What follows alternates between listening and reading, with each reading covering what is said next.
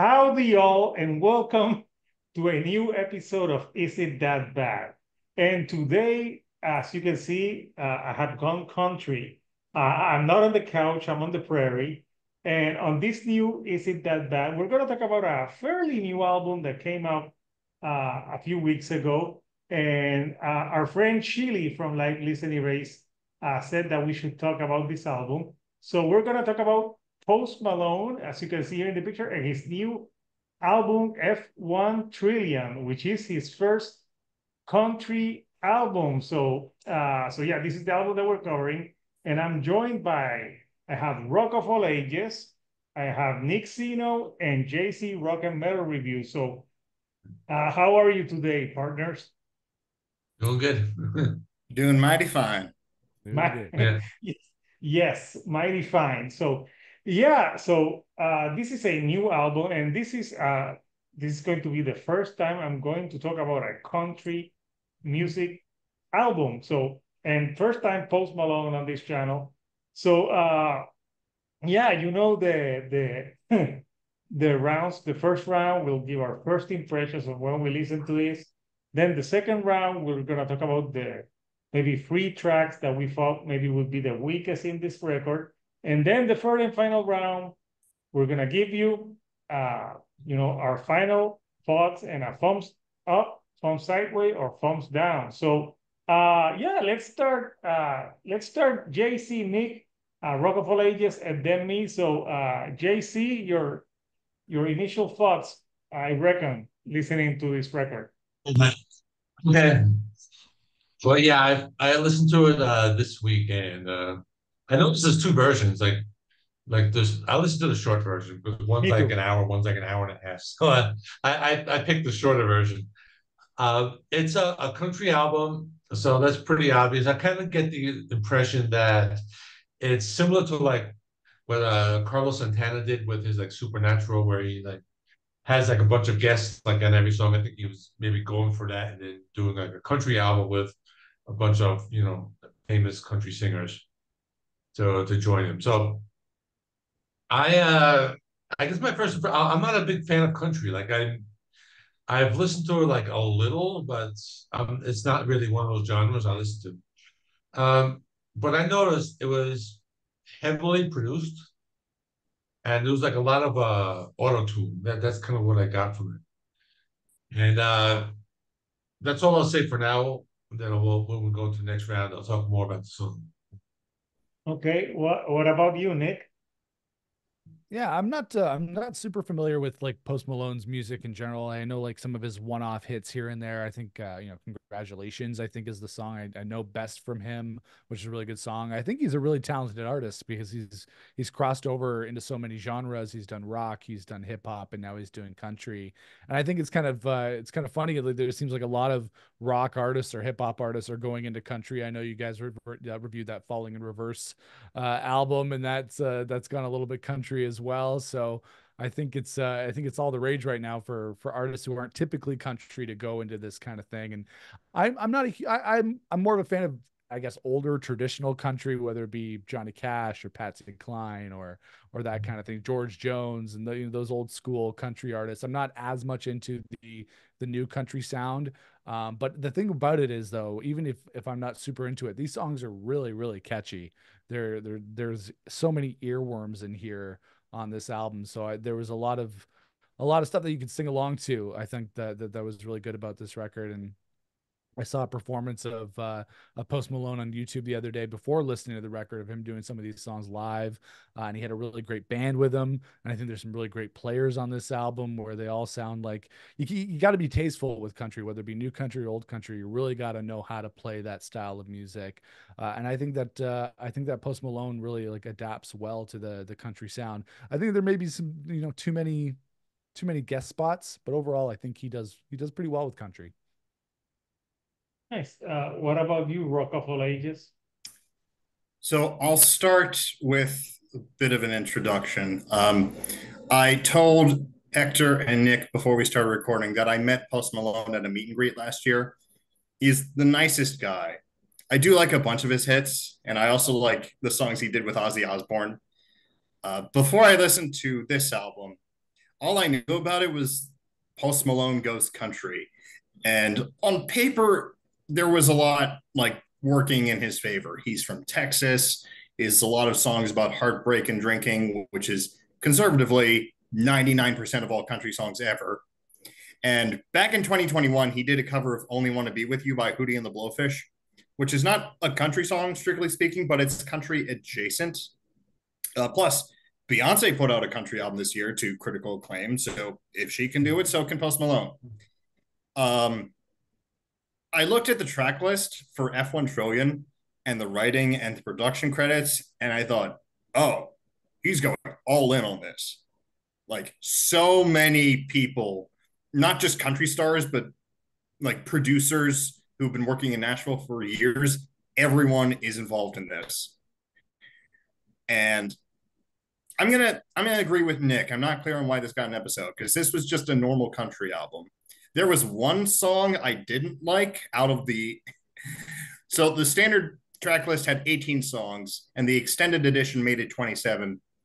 Out of all those 27, there was only one song I didn't like, but we'll get to it. Nice. So for me, I'm not a country music fan. I'm from Puerto Rico, so I don't know. Country music is not big here. I didn't grow up listening to country, so like it's new to me. Like I've heard, like I remember my stepfather was huge. He liked what's the name of Garth Brooks? He used to like Garth Brooks.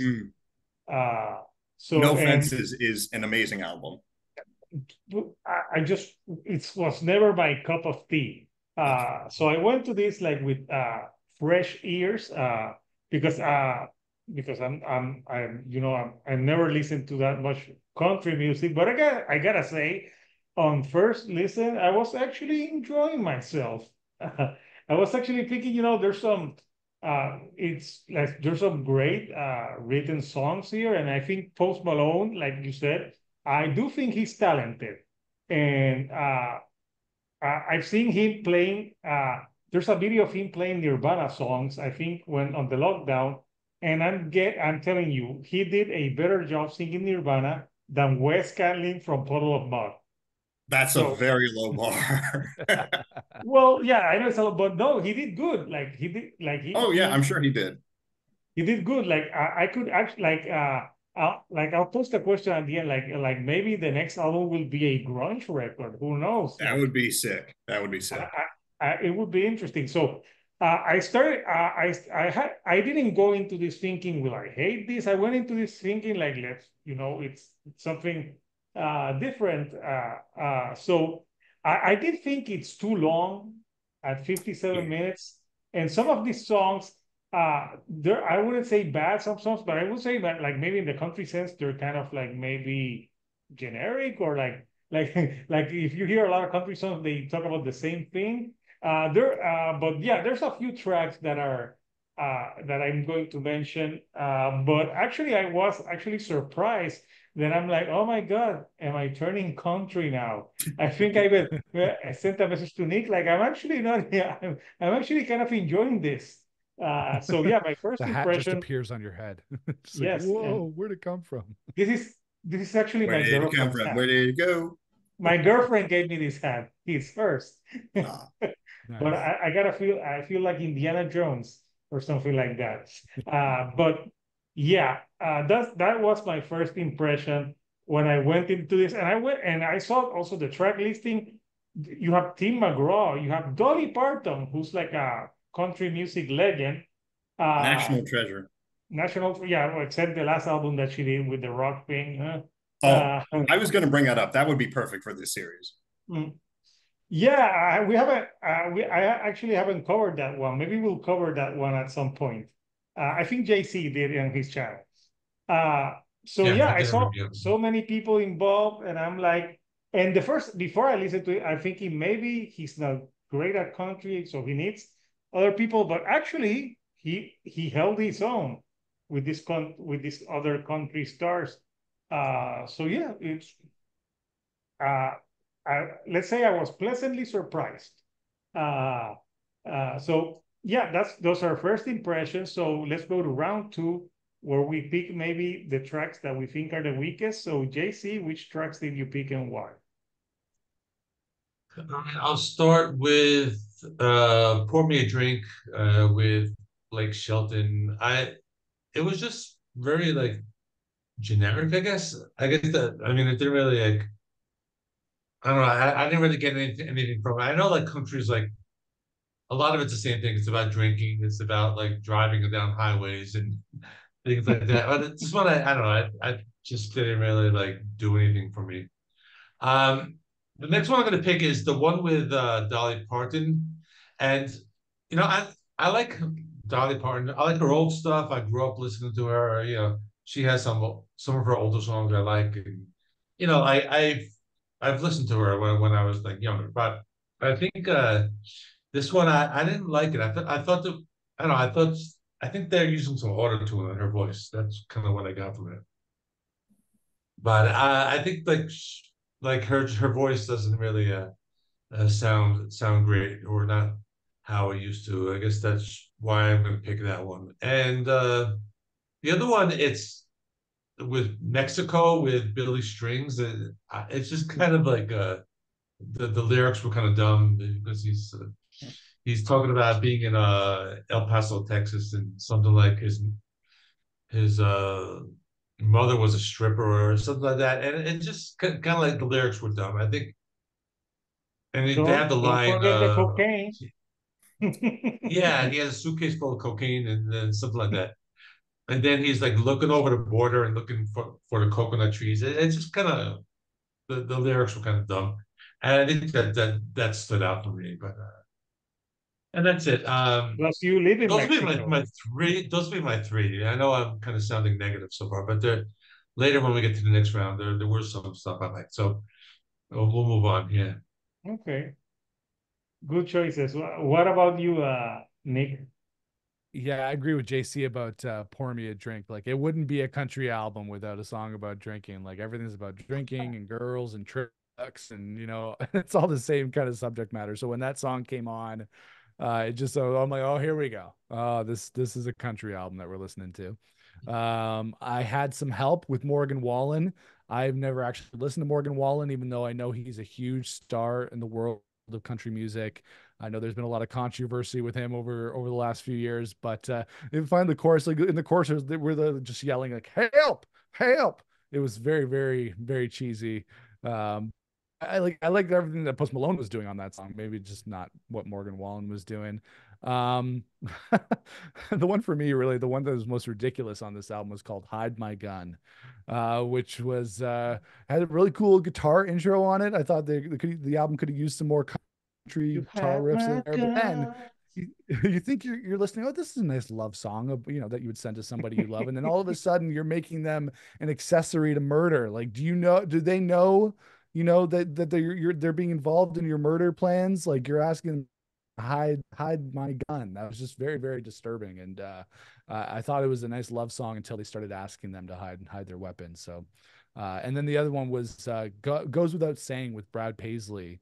And the thing about it is, it must be so hard to write a country song nowadays because there's so many country artists out there. So many of them writing great country songs. They all live in Nashville. They're all great songwriters. Like, how do you make a country song stand out in this climate where there's so many artists making country songs? Like, I don't know how you write an original country song without sounding like another country song. And so I felt like that was maybe a criticism we had, maybe the entire thing, that sometimes it gets a little bit generic, but those were the weakest ones for me. Okay, good ones. What about you, Rockefeller? Yes, you said you only had one pick. Yeah, and I'm gonna have to agree with JC. It's "Have the Heart" featuring Dolly Parton. Um, I think I've said everything I had written down about that song. Uh, let me take another look at the track list.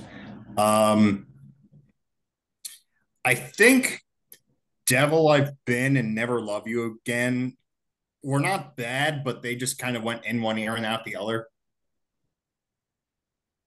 So if I had to pick two more songs, it would probably be those two.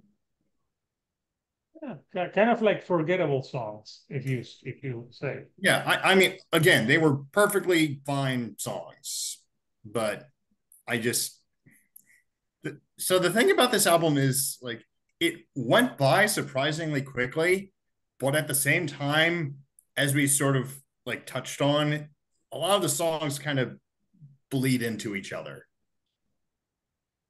Yeah, I could hear that. So yeah, so I guess that leaves my free picks. So yeah, I actually have I think I have a few different picks from you guys. So I gotta let me I wrote them down, I think.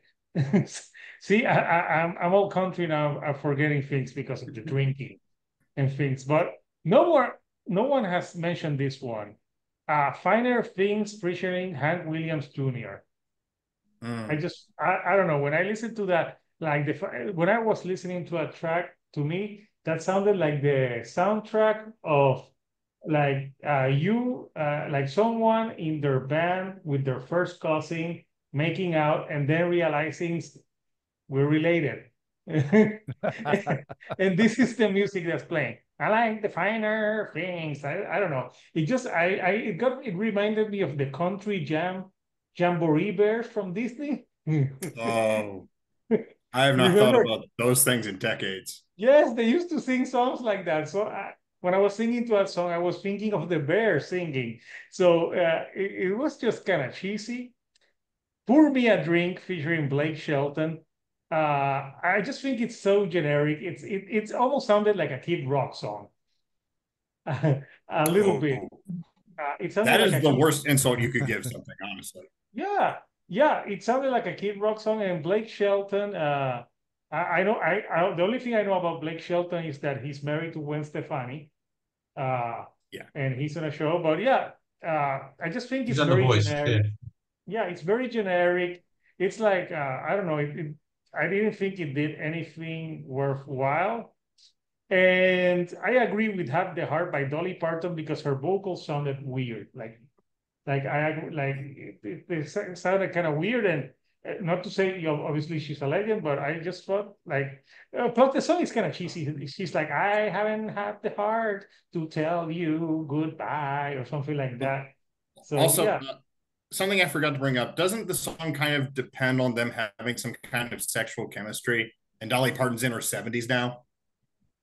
Hey, like Cougar, I mean, Grandma hey, Love. hey, Post Malone can be what he's into, but like, I just it just wasn't clicking. Yeah, yeah, because yeah, I think of the age. Yeah, I know what you mean. I just thought that her vocal sounded weird. So yeah, those are the three tracks that I picked. So yeah, we've all picked tracks. Now we're going to the third and final round. We're gonna give it our final thoughts on the album and our rating. And thumbs up, sideways or down. So JC, your final thoughts and rating. All right, so yeah, there were a few things I kind of liked about it. I noticed that like all the song lengths are like almost the same. They're all like about like 3 minutes long. So listening to country, like I'm not used to listening to metal where or like rock where some songs are like 10 minutes and like some songs are like two. But I don't know. That's just one thing I noticed. They're all like 3 minutes long. I think there were a couple songs I liked. I liked the first two songs. I thought they were pretty good with Wrong Ones, Tim McGraw. And actually, I liked Finer Things with Hank Williams Jr. I thought those were some pretty good songs. And there were a couple of like California Sober with Chris Stapleton. Like I've listened to Chris Stapleton before. He's like really good. He's one of the maybe few country artists that I like. I think he's a really good. And the other ones were not bad.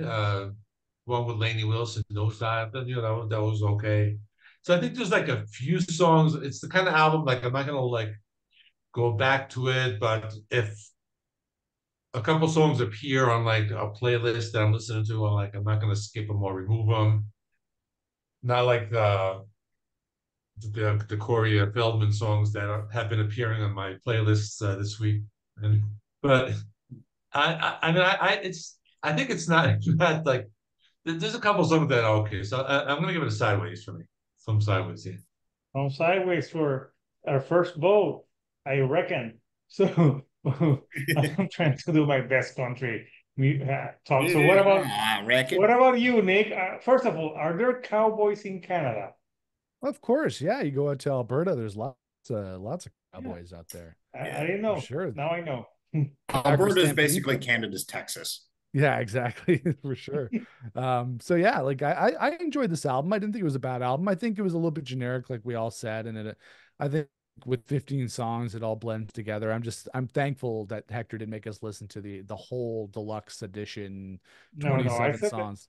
the I had to normal one. clarify that because I'm like, because I know we are all music fans and we all want to dedicate ourselves to listening to music. So I didn't want to cheap out on it if you wanted us to listen to the whole thing. So, but I did like it, and I think the thing about it though is every song follows the same formula. Every song has an intro, then it starts with Post Malone singing the first verse, doing the first chorus, and then the guest spot comes in, the guest star comes in, and then they team up on the rest of the song and they sing the majority of the song together. I think it would have been cool to maybe hear a little bit more Post Malone just on his own. There are, I think, 3 or 4 tracks on here where it's just him without any guest spots. I think that would have been cool because I think he's got a great voice for country. So I think it would have been just to hear him do a couple more songs that were just him without all the guest spots. But I understand why he had all these heavy hitters on there because that really gives the album a lot of legitimacy in the country world. So if he wants to break through, I think it's a good album to break through. I'm not usually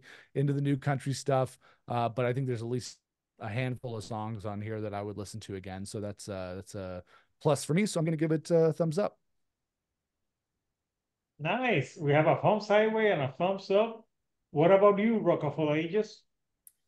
So I counted. I did listen to all 27 songs. You're a trooper. Thank you.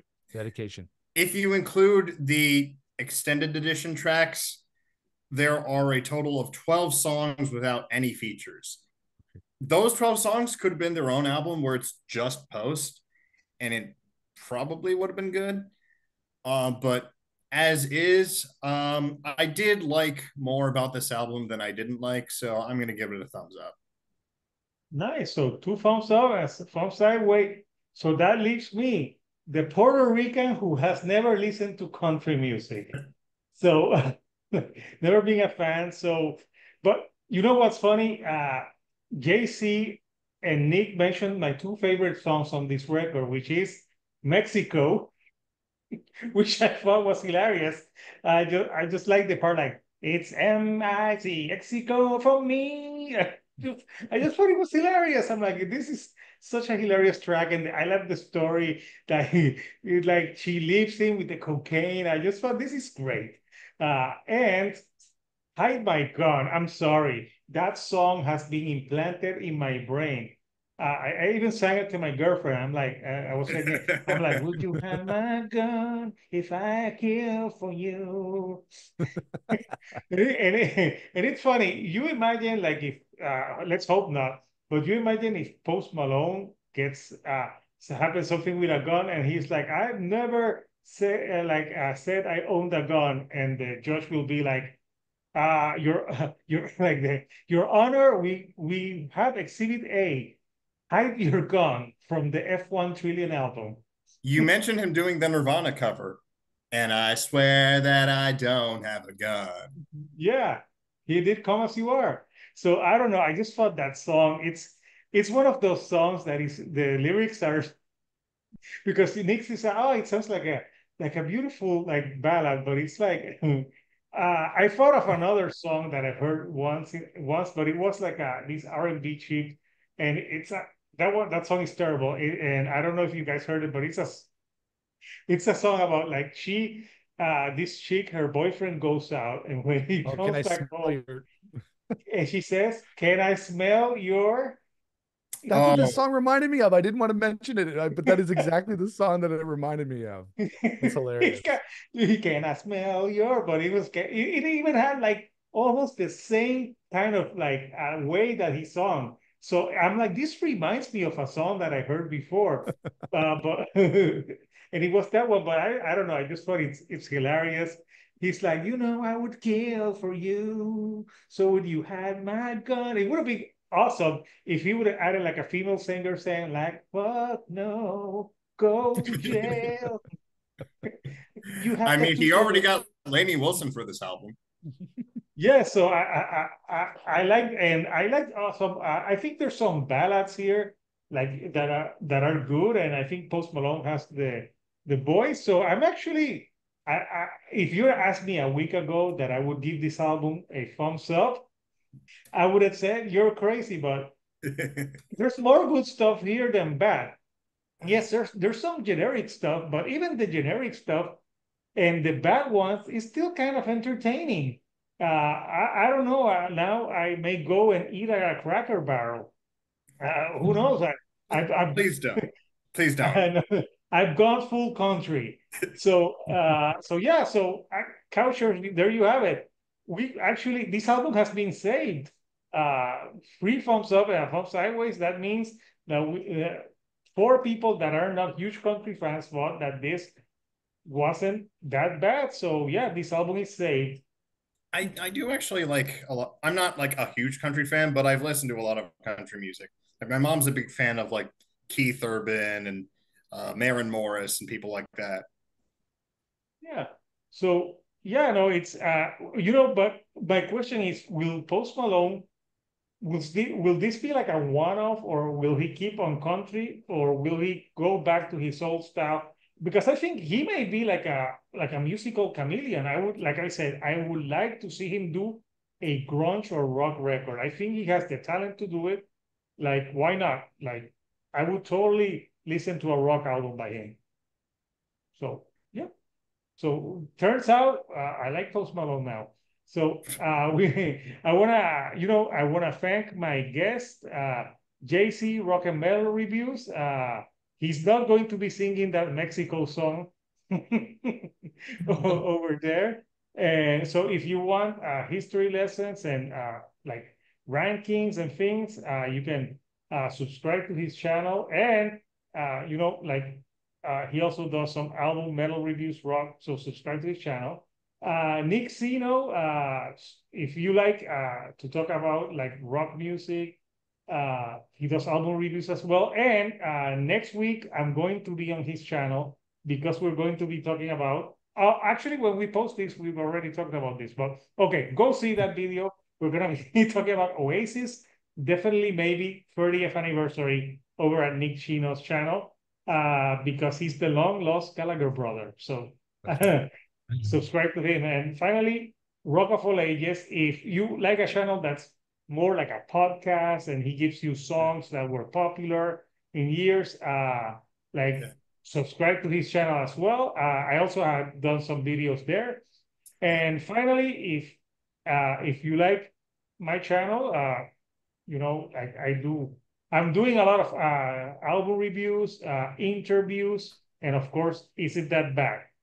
I don't know what's coming up next for Is It That Bad, but there's a few new albums coming out this year that we may cover. So keep an eye out for that. So until next time, partners, cowboys and cowgirls. This is Hector, the shield dude on a ranch, and I'll see you next time right here, but on a couch. Thank you and good night.